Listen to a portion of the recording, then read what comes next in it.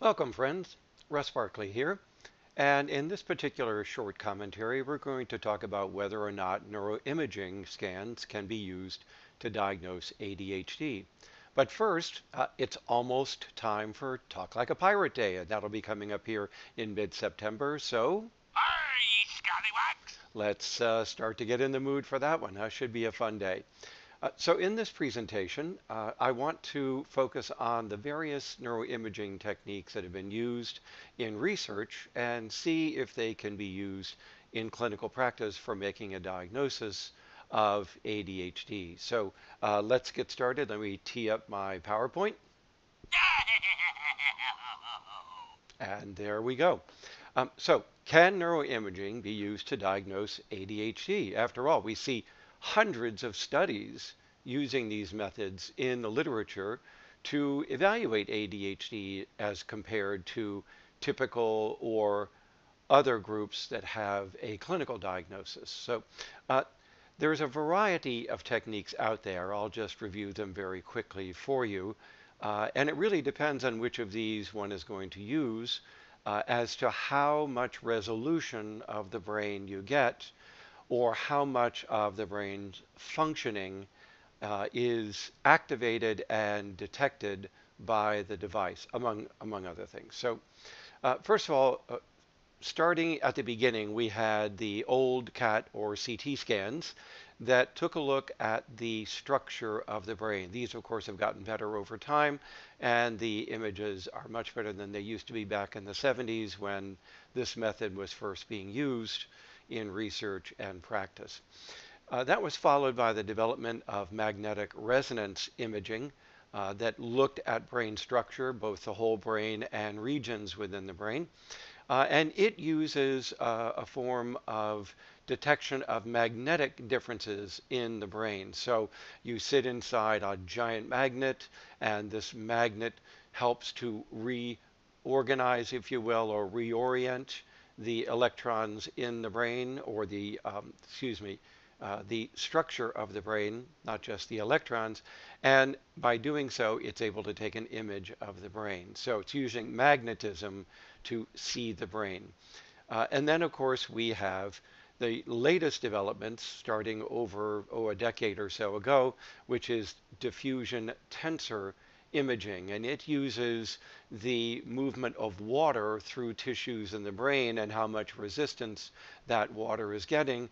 And that allows us to look at the different kinds of brain tissue and structure and make an image of it. It's primarily used to study not so much the cortex of the brain, but the white matter microstructure, that is, the fibers that are deep within the brain that connect the various brain regions to each other. So notice that these three methods are looking at structure. And then, of course, we have measures of function. One of the first to be developed was the SPECT scan, single photon emission computerized tomography, where you expose the individual to a very small amount of radioactive substance, and that gets into the blood, into the brain, and the scanner is able to detect where this blood is going, and therefore give us some picture of how active certain brain structures are in, say, certain tasks or in resting states and so on. And we can compare these states of activity between, say, ADHD groups and typical groups to see if there's a difference in brain activity. The next one is the positron emission tomography, known as the PET scan. It's also looking at brain activity. It's using a different form of exposure to radioactive substances. And again, it's detecting that radioactivity within the brain. The exposure to radiation in these studies is very, very small. It's still something that one has to pay attention to, but it's quite small. So it's not to worry about. It's not like you're making somebody radioactive in that sense, but it is still a concern when it comes to the ethics of using these particular scans. They have to sort of be justifiable given the exposure. And then we have another functional measure, which is taking the MRI and reanalyzing the data produced by the MRI to look at function. And so the individual in the scanner usually is in a resting state, and then is asked to do a task, and they compare the two states, the resting and the task state, to take a look at what parts of the brain are activating in response to this challenge or this task. And then finally, there is functional connectivity measures of MRI. And what this is doing is very similar to the functional MRI, except it is now looking at how different brain regions activate when others are activating. So are they connected? Are they related? Are they inhibitory? Is one activating while it is inhibiting other parts of the brain? So it's really looking at the connectivity of the brain as it functions, as it performs a task. A fascinating set of procedures and scans here that you're seeing on this slide. The wonders of modern physics and medicine here. Here's what the scans look like. I'll just go through these very quickly since this really isn't the point of this presentation. But here's the original CT scan. You can see it's giving us an image of the brain's structure, both the cortex you see up here, as well as the white matter, and even down into structures like the basal ganglia, the cerebellum, hippocampus, and so on. Next up is that MRI scan. Again, looking at structure, but notice that the resolution of the scan much more detailed in the MRI usually than we see in the CT scan. You can even see a variety of structures inside the brain, not just the outside cortical area as well. So very helpful for researchers and in clinical practice in neurology. And then this is that tensor imaging. Let's go back here, and you can see here that what this is doing is looking at the diffusion of water through the brain. We can pick up the degree of material or structure in the brain based on how much water passes through it, and that gives us a pattern of this kind of network. It's not measuring function, it's looking at structure, but what it's looking at as you can see here, is primarily white matter. How these fibers of white matter connect up different areas of gray matter to each other and crisscross the brain. So absolutely fascinating sort of scanning. By the way, differences in research have been found between ADHD and typical individuals on all of these structural scan measures, but I have to say that the most detailed and the greatest differences have been revealed, as far as I know, with the diffusion tensor imaging, because it's showing that there's not only smaller regional differences in these brain structures as revealed by the other scans, but there's greater disruption in these white matter subcortical fibers as evident on the diffusion tensor images. Down below here you see the SPECT scan. This is a measure of, as I said, blood flow into the brain, looking at the emission of these single photons, and it kind of shows us how active the brain is as inferred from how much blood is being called into that area to activate it. This is what Dan Amen is using in his Amen clinics throughout the US. He claims that he can diagnose ADHD. He has identified 7 subtypes of ADHD, and he can even use these scans to predict drug response to ADHD. So I'm most often asked about whether you can do that with SPECT scanning, and I'll talk about that in a moment, but the shorter answer is no.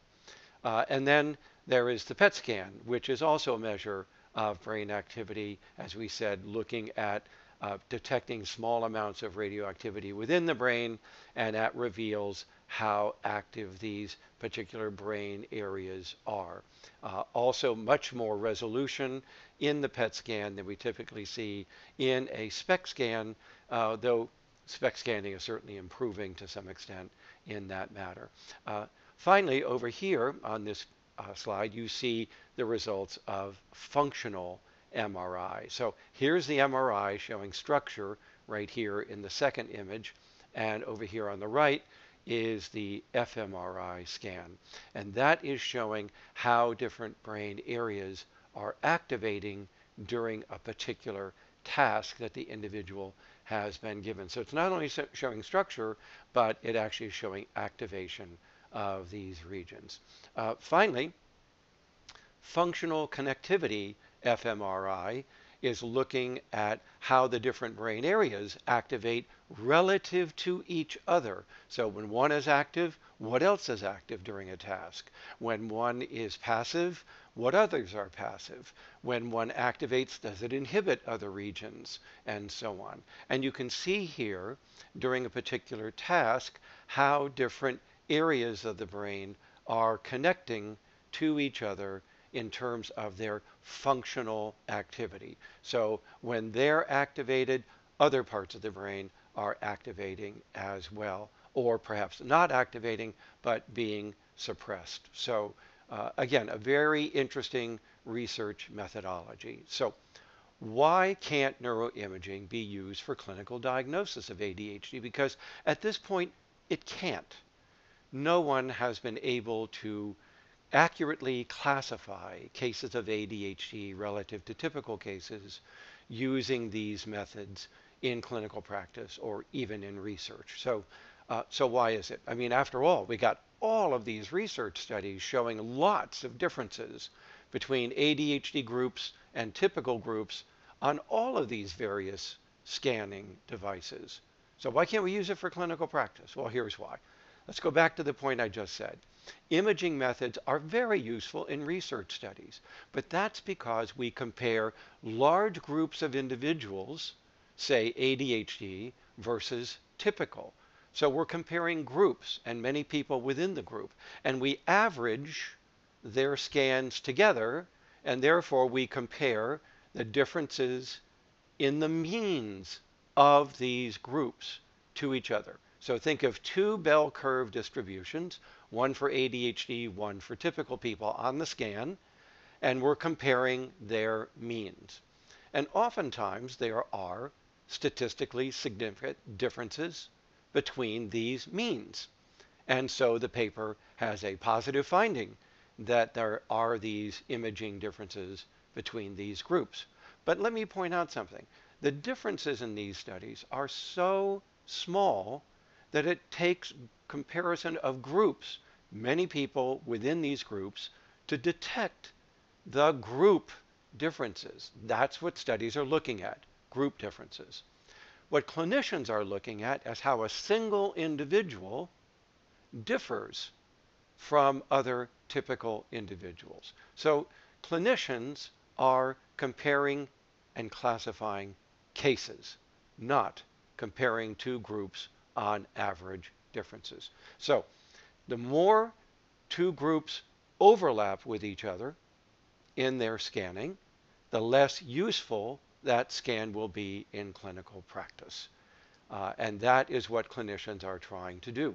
So if the differences between groups are very small, they cannot be seen on an individual, a single person's scan by a clinician so as to classify or diagnose them, even though that imaging device might well have proven useful when comparing groups.